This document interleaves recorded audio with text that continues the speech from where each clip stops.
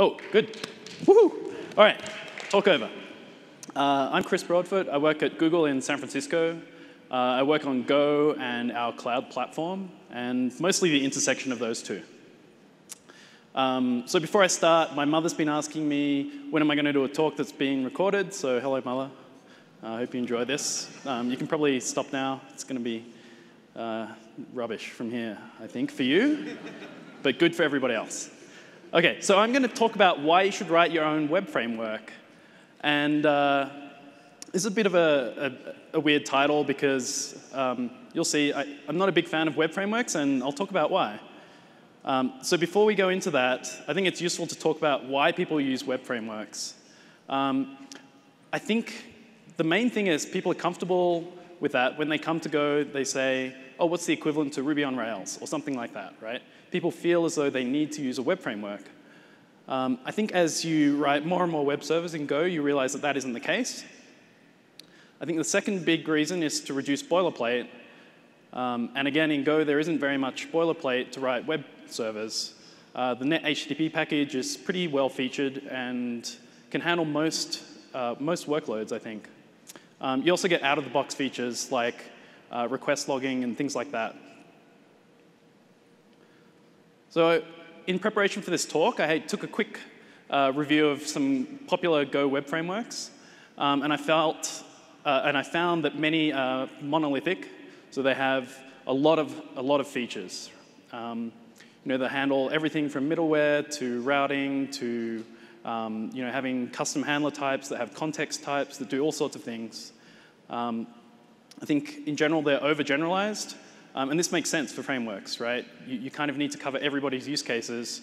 If someone doesn't have a particular feature, then they might dismiss the whole framework. So in order to be appealing to everyone, they need to put everything in there. Some of them enforce a model of programming, like MVC. That might be your thing, but again, it might not be. And I didn't really want to say this, but a bunch of them have code quality issues. I think something that you're doing if you choose to use a web framework is to see exactly what the code is doing. So go in there and have a look at the code that your framework is running. And they also introduce a sense of lock-in.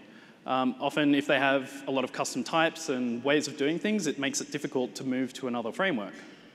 So what's the solution? Oh, still going. Let's turn that off. So what's the solution? Do it yourself. But I think don't do it all yourself.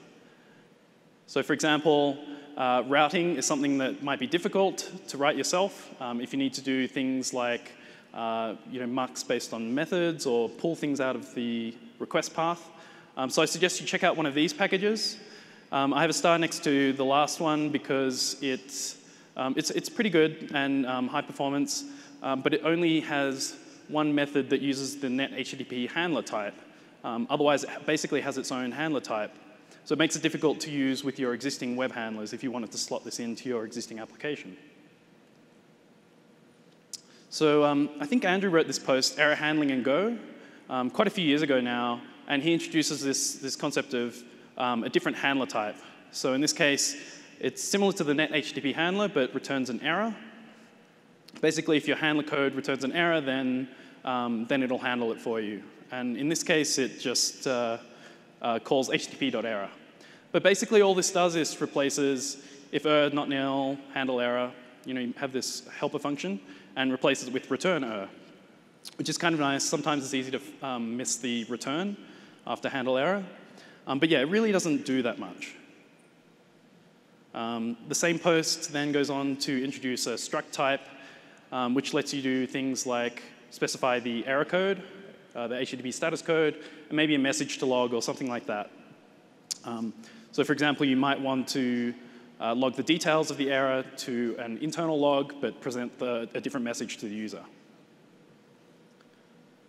So when writing a bunch of servers, I extended this concept to not only return an error as a struct, but also have my response as a struct. And so this basically becomes a union type. So there's either an error or a bunch of different fields specific to my application. And and the handler knows how to render it, right? Up here. So server HTTP now calls it and then chooses how to render the result. Probably JSON or something like that, depending on your application. So all of these things lead to a pretty annoying repetition when you're setting up your handlers.